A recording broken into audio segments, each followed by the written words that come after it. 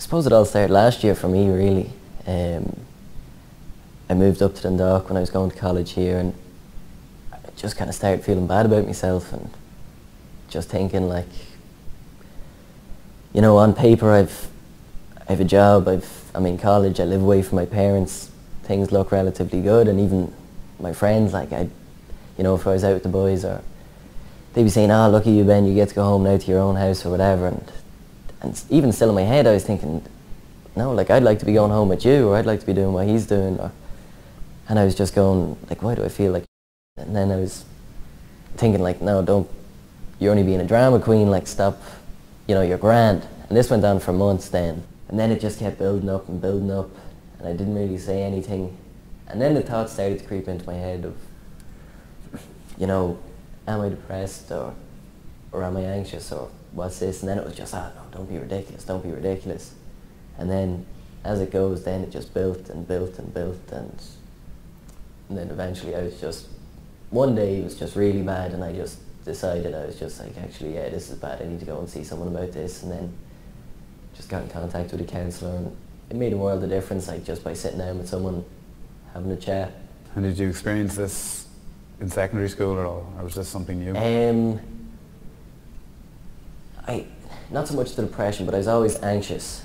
I used to, when I was in secondary school, I mollycoddled my little brother a lot, just because I had this strange irrational fear that he was always going to run away, or the weirdest thing ever, and it's only kind of in the last year I've looked back and gone, is it connected or is it not? Or well, the funny thing with anxiety as well is people often, you know, there's certain people have certain perceptions of depression and anxiety. Yeah. Some people might say anxiety is, you know, it's a little selfless. You're constantly worried about yourself. But most people that I have spoken to who have experienced anxiety and panic disorders spend most of their time worrying about other people. yeah, That's not a bad thing. That's called empathy, and that's really, really important to have. Yeah. And a lot of people in this world don't have any empathy.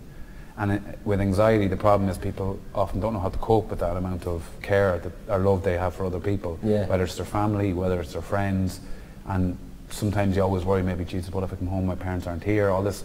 That's literally, I used to be like that, but then you actually say, that's in a complete, almost cliche, that's anxiety. You will pick the worst case scenario in your brain, and as irrational and as zero logic applies to it, you will talk yourself into it. Yeah. That's how it operates. And it can be militant, it can absolutely, it won't stop until you believe that. Yeah.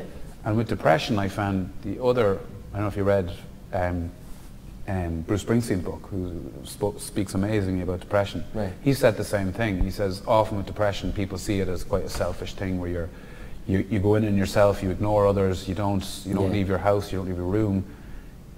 The reason a lot of people who struggle with depression, and especially when they know there's people far worse off than they are in the world, what happens is you don't want to expose others to that. You don't want others to deal with that too. You don't want others to have to, who might be having a great day and you come in, you just have that energy, you can't, no matter how hard you try, you can't lift it off your shoulders. So I often feel mental health is very misunderstood by people. They think it's mental health issues are a person just going in on themselves. Actually, the person dealing with mental health is often trying to protect others around them, not having to cope with that, especially when they don't know what it is. And the language. But this thing, something you said that really kind of resonates with everybody. People often say mental health issues are deeply complex, and they are. The background issues are complex, but really when you talk to anybody on this planet who's experienced anxiety, depression, any other areas from OCD to eating disorders, they'll all tell you the common denominators of how it makes you feel, and it's the same with everybody. It's that feeling of that dread, that fear, that constant and utter doomsday to relax feeling, and people will look at you and that's ridiculous. And I know it's ridiculous, but you telling me it's ridiculous doesn't make it any easier. It doesn't matter what your gender is, what your background is, your demographic, your ethnic race. It doesn't matter. Nobody's immune to it.